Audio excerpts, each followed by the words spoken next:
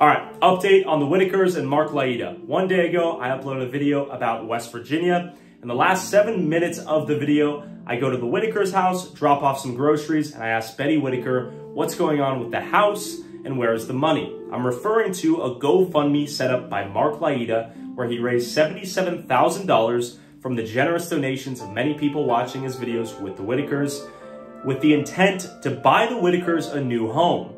The title of the GoFundMe is Help the Whittakers Purchase a New Home. Now, I asked Betty what's going on with the money. She says, Mark says we've run out of money. What house? What do you mean, basically? So I uploaded this to my video and I open-endedly asked Mark, what's going on with the GoFundMe? Where's the money? I did not accuse him of doing anything. I did not call him names. I merely asked the question I myself was curious about, and thousands of other people in Mark's own channel have asked him. And I would imagine that includes many people who have donated to the cause, which is to help buy them a new home. Which brings me to my next point. Mark uploads a video to his channel where he says he's transferred over $100,000 worth of his viewers' donations to Betty Whittaker. There is no money left in the accounts, and they would constantly ask for the money, and he would send it to them. There's no money in the GoFundMes left for a house, which was the entire goal of the GoFundMe. My problem with this is, A, he could have just updated the viewers every couple months or every video with the Whittakers. Hey, we're actually using these to keep the Whittakers alive. When they ask for it, I send it to them. That simple. The goal of getting them this house is not real, nor will it ever materialize. And just been upfront and honest with, hey, this isn't for the house. This is just for them. If you want to donate to them, here it is. Cool. I would have had no problem with that. But that's not what he did. Any donor sending money to that GoFundMe is under the impression it is going towards the larger purchase of a home, not for random living expenses that Mark will send their way in the chunks of $4,000 to $5,000 every two weeks to a month. Which, if you go through the transaction, he's basically sending a couple grand every 2 weeks, every month, quite frequently. He's sending them the money as they ask. There's no money left in the GoFundMe. As the money comes in the GoFundMe, the money goes out of the GoFundMe. Now, this is a great update. Kudos to Mark for giving them the money. They are in fact entitled because the donors gave the Whittakers the money, not Mark. Many people are saying, I've basically ruined the relationship between them, when in reality, that's between them. If Mark wants to cut them off for not maybe fully understanding the situation, and he is that frustrated that one person with a platform asked the question of what's going on with the public GoFundMe with public funds donated to the GoFundMe by strangers who care about these people. If me asking that question has elicited a response in which he cancels GoFundMes forever because it calls into question what?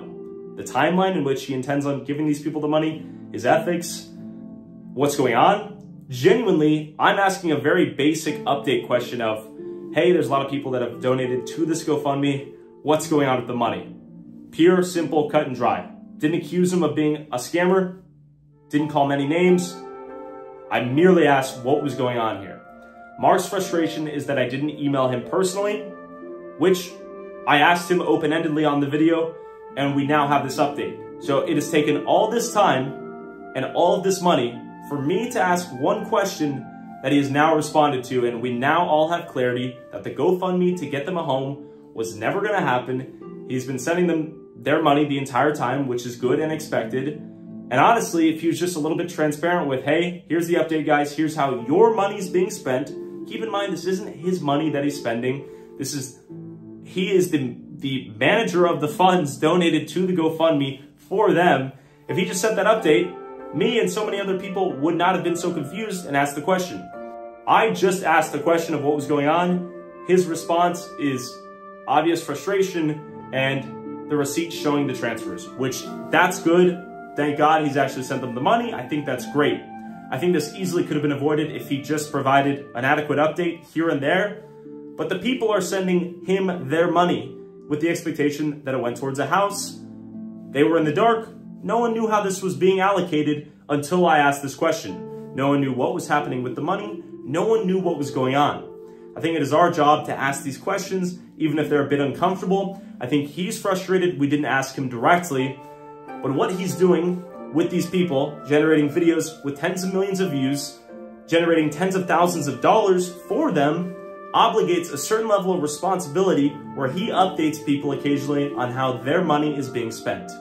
Shout out to Mark for actually giving them the money, but a simple update of we're not going to get a house.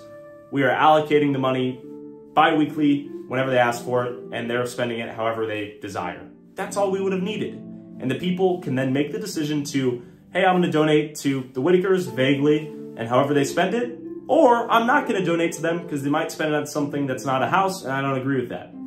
But you have to give the viewers and the donors transparency to allow them to make the decision of how their money is being spent. With that being said, I currently have a GoFundMe in the link in the description of the West Virginia video. I've donated $10,000 of my money personally. There's also a couple $1,000s in there currently raised for the Whittakers. The initial goal of combining whatever I raised with Mark's GoFundMe is now no longer obviously possible because he's given them all the money. I would imagine it's all spent. If we raise enough money to get them a house, we'll get them a house. If we don't, we'll figure out the second best means of increasing their quality of life. Whatever that may look like, I'm not sure how much money we'll raise, but the GoFundMe still stays up till the end of the month. By the end of the month, you guys will have an update on what we plan to do with the money, and you will get a video update with the Whittakers on how we use that money. If you want to refund the donation, do it. Mark, I would implore you to have another conversation with Betty and mend this broken bridge. My involvement has nothing to do with it. Your reaction to this is of your own accord. I never intended this to be a personal attack towards Mark. I think it was a very reasonable question that I and many other people had of what's going on with this money, what's the update? His response to all this is interesting. If one person with a voice elicited this reaction, I'm not sure what to make of that. But to Mark's credit, the money was sent. Whatever amount of money we raise by the end of this month will be sent to the Whittakers with receipts and videos. Thanks for watching.